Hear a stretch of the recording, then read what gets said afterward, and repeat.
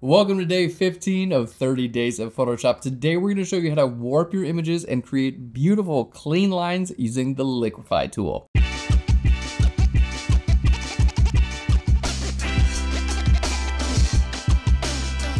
Hello and welcome back to 30 days of Photoshop. My name is Aaron Nason. Today we're showing you how to use a Liquify tool, which will literally allow you to warp parts of your image. You can do so much with this tool. I love it to create clean lines on things like clothing. It has a ton of uses, but today we're going to show you all of the top tools within the Liquify tool, how to do everything non-destructively, and my favorite Reconstruct options. So we're starting off with our fashion image here in Photoshop. Now, I think it looks really great. Just here in the pants, we do have some wrinkles and things like that. We're going to be using some AI to take care of that. But here in the outline, you can see like the pocket kind of comes out, and then we have it out and then in and out and then in. I want these lines to just be a little bit cleaner. And I think this is one of the great contemporary uses of the Liquify tool, is just to kind of like clean up and smooth these things out, which will really make a difference in the overall image. So let's go ahead and jump into the Liquify tool. First thing we want to do is go to your layer. In this case, we're clicking on the background. We're going to go to filter and then down to convert for smart filters. That's super important. It's going to make sure we have a smart object. That'll allow us to undo this at any point in time. Okay, next we're going to go up here to filter and then down to Liquify. And with the Liquify filter, we're going to show you all around because there are a few different tools that we're going to be using. The most common one here on the very top left is called the forward warp tool. So let's hit Command plus a couple times. You can hold the space bar down and kind of move in and kind of like show you how this works. So with this forward warp tool, basically what you're going to be doing is clicking and dragging, and you can actually push areas in or out. So you can kind of move things around throughout your photograph. You can move things around and hit Control or Command Z, and you can see you can make some really big changes with the forward warp tool. Now you have options for your brush size. The pressure is going to be how much of an effect it's going to actually apply. And your density will be either towards the center of your brush or towards the outside of your brush. So let's go ahead and start off by giving you some examples with the forward warp tool, because honestly, this is the tool you're going to be using like the majority of the time. So let's go ahead and click here on the forward warp tool. Now, what I recommend doing, I tend to stay away from people's bodies and things like that. Let's just work on people's like clothing and clean lines and things like that. You can use this tool however you want, but I just want to, just say like we're going to be working on clothing. Let's hit Command plus here and zoom in. Now, what we're going to do is use the open and close brackets to make our brush larger and smaller. So for instance, this little point here, let's go ahead and make our brush a little bit smaller, and I'm going to kind of push in that point. So we want a small brush about the size of the object you want to push in, and then we're going to kind of pull this out just a little bit. So like literally just kind of clicking and dragging to create a smooth line there. We're going to use our open and close brackets to make our brush a little bit larger. And there we go. With this, we can kind of like smooth this out and just kind of like create a cleaner line in general with this piece of clothing. All right, fantastic. I'll do this sometimes with hair, if like hair is kind of smushed down on one side of a person's face or something like that, you can kind of like clean up the lines of hair and whatnot. But you can see how basically pushing and pulling this, you're able to create like nice clean lines. And there we go, instead of having like an interesting point there. Fantastic. So this is with our forward warp tool. Now the next tool we're going to talk about is the Reconstruct tool. And this is basically like an undo tool that you can just paint. So as I go over here and paint with the Reconstruct tool, it basically just puts it back where it was. So it's a little bit of like an undo that you can kind of like put it back where it was. So if you think you went a little bit too far, you can just click a couple times and just kind of bring it back to where it was. Okay. Now we're going to go back to our forward warp tool and do a little bit more. So for instance, this pocket here, I'm going to use my open and close bracket. We're just going to make this a little bit bigger and then just kind of push this in a little bit. We just don't need a pocket to stick out that far. There we go. Fantastic. And something like that. You want to use your larger brushes, for kind of your bigger changes, and your smaller brushes when you have like smaller little areas that you want to address. Fantastic. So we're just kind of bringing this down, and then we're going to do the same thing here. Now, keep in mind, this is going to push and pull the background as well. So if I want to pull this in, I don't want to go up or down because look at what it's doing to the background. So I want to kind of push this in, but, kind of work with my background as well as I do that, kind of trying to minimize any type of adjustments that I made here. Fantastic. There we go. And just kind of clicking and drag. So my main goal here is to show you how to use this tool.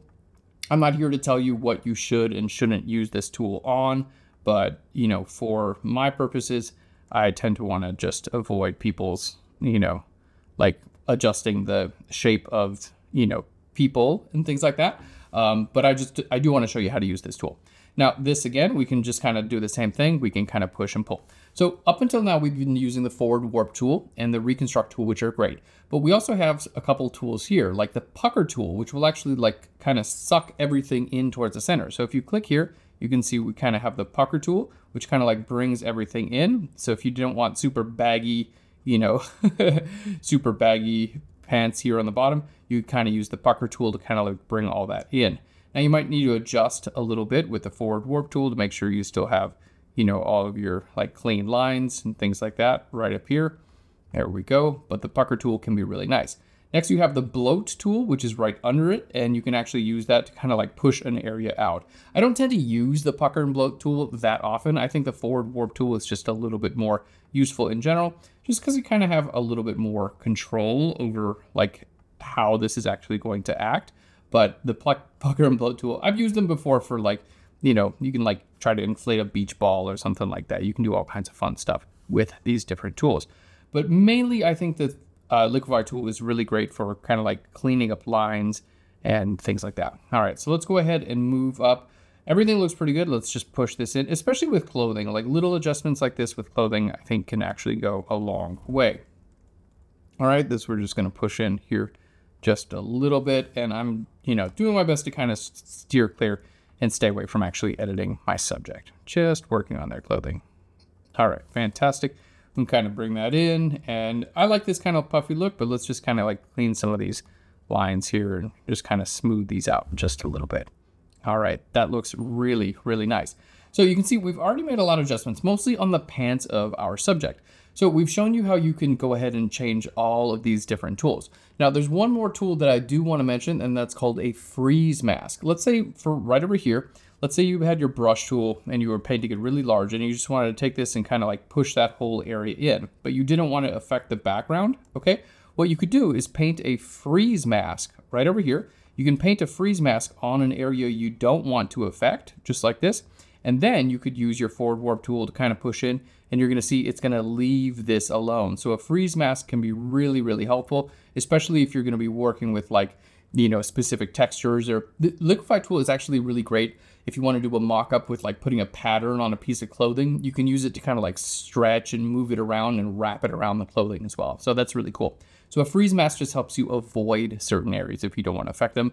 And then here's your erase freeze mask as well. Okay, now we've done quite a bit with this tool. Let's go ahead and focus here on the pants, because I want to show you my favorite tool of all within the Liquify dialog. It's called Reconstruct. We're going to find it right over here in the brush reconstruct option. So let's go ahead and click on Reconstruct. There we go. Make sure you always, always, always do this, because I love this tool. With Reconstruct, basically you just have an amount slider. And here I can choose more or less. And this literally just changes your effect. This is like a global undo where you can bring things in and out. And you can find like, you know, a midway, or like, hey, do I like all these changes that I did, or do I want to find somewhere right in between? So always, anytime you're doing the, you know, Liquify tool in general, always do this Reconstruct. And I'd put that around 74%. I think that looks great overall for what we've done. All right, let's hit OK. Now, when we hit OK for our Liquify tool, we're gonna see all those changes were applied, and because we did a smart object, I can actually just turn this off and on at any time. So you can see, I've literally just used this to kind of like clean up the lines of our clothing. I know it's not like a crazy huge before and after, but you could see how this would be pretty useful, especially like a fashion shoot or something where the clothing is, you know, is a big part of the shoot. If a person's hair is kind of like, you know, sometimes it happens where a person's hair is like bulging on one side and kind of pushed in on the other side. I'll like kind of fix those as well. In this case, her hair is like pinned back to her face, but I just want to give you some examples of what you can do. Okay, now the other thing that we're going to do, we have all these lines in our clothing. So what we're going to do is grab right over here under our move tool, the selection brush tool, and we're going to simply paint right over top of each of these lines. So, you know, I thought, hey, if we're gonna fix the like exterior lines of clothing, we may as well show you how to fix wrinkles and things like that, right? Because it's actually really easy now because we have AI. There we go, Fantastic. All right, and we're just basically painting over all of these wrinkles that we want to remove, and then all we have to do is click right here on Generative Fill in our contextual taskbar and click on Generate, and it's going to know we want to remove all of those different wrinkles. And there we go. And as you can see, just takes a second here to join, and there we go. That looks really, really nice. So let's go ahead and just kind of show you the before and the after with this. So let's go ahead and turn both of those off. So you can see here we have, you know, just kind of like the uneven border, the exterior of our pants.